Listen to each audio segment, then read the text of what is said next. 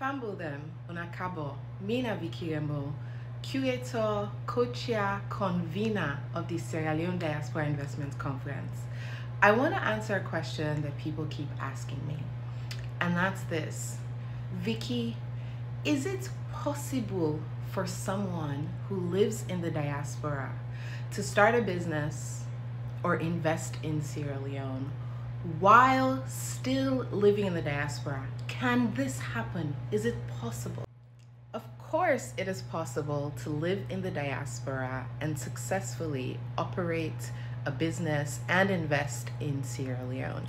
Since 2016, I've been living between Accra and the United States while operating a successful marketing agency in Freetown. I'm not the only one. Tambalamin lives in New York and runs two companies, a real estate one and an IT firm.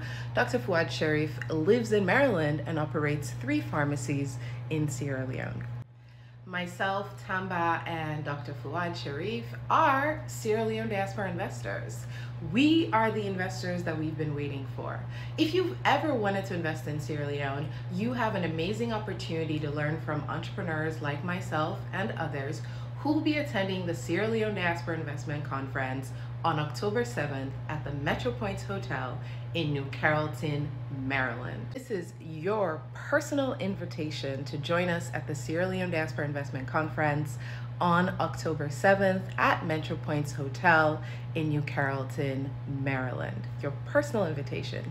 Tickets are on sale now, starting at $35 for a live stream, or you can get your early bird in-person tickets starting at $45. We also have vendor tickets available.